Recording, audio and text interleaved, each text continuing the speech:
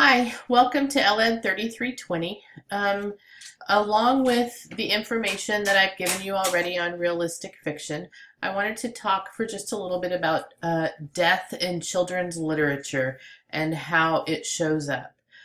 So first, I want to go through some developmental stages in how kids understand death.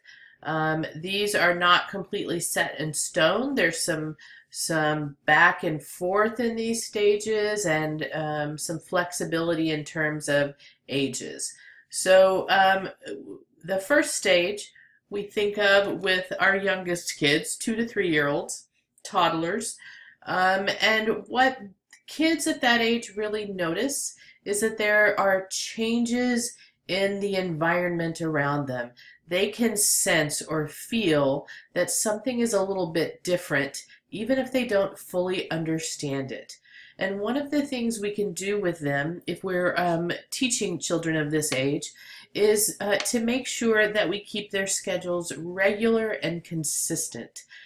They're sensing some instability, some changes in the environment. So if we can work to keep schedules regular and consistent for them, that will help to make them feel a little more confident, a little less uncertain. The next stage we talk about is with students who are about 4 to 5 years old, and this is where they kind of have some fantastic ideas about death. It says on the screen fantasy about death. I don't mean that they're interested in reading fantasies about it. What I mean is that they don't always understand that death is final. So they have these fantastical ideas about it. With kids at this age, again, we're not trained to be bibliotherapists, but it's good to share picture books with kids that might deal with death and can help them understand that it's a final thing. The next stage is really 8 to 10 year olds, and you'll notice that there's kind of a gap here. We go from 4 to 5 year olds to 8 to 10 year olds. So what happens is kids may stay in that 4 to 5 year old stage a little longer, or they may move to this 8 to 10 year old stage a little sooner. So in this stage, children start to develop a factual interest in death. So they may be brimming with questions. They want to know when it happens, what happens to the body, that kind of thing. So when kids are here, it's good to make sure that you have some informational books around that maybe touch on like burial practices of different cultures or things like that.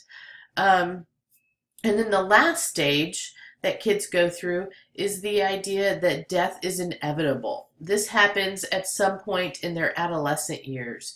They're starting to realize that no matter what, you can't change it. Everybody is going to die at some point. And so for kids at this stage, they can become a little bit morose as they start to realize that everybody's going to die. So what you want to do is make sure you focus on the positive aspects of life and the things that as human beings we can control. When we think about death in children's literature and how it shows up, most often what we see are stories that involve the death of a pet, a grandparent, or a peer. And publishers tend to put out stories like that because having the death of a sibling or even the death of a parent is a little too close to home for children. And so you tend to see that books for elementary school age children anyway, if there's going to be death, it involves the death of a pet, a grandparent, or a peer. So the last thing that I want to talk to you about, linked to realistic fiction, is a group of critics who are known as the Cult of Kill critics. And there's a lot of information on this slide, so I want to explain this to you a little bit.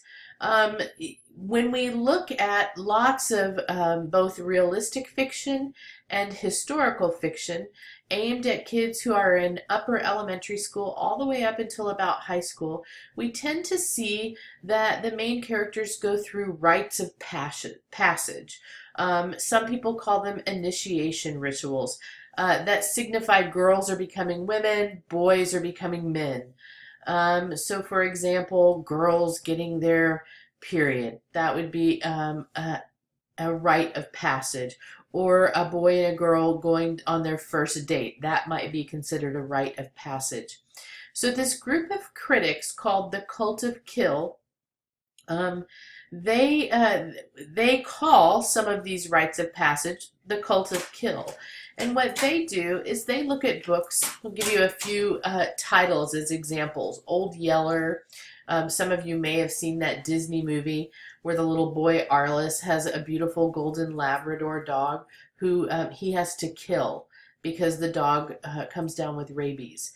A Day No Pigs Would Die is another book that these researchers or these critics cite. The Yearling is another one.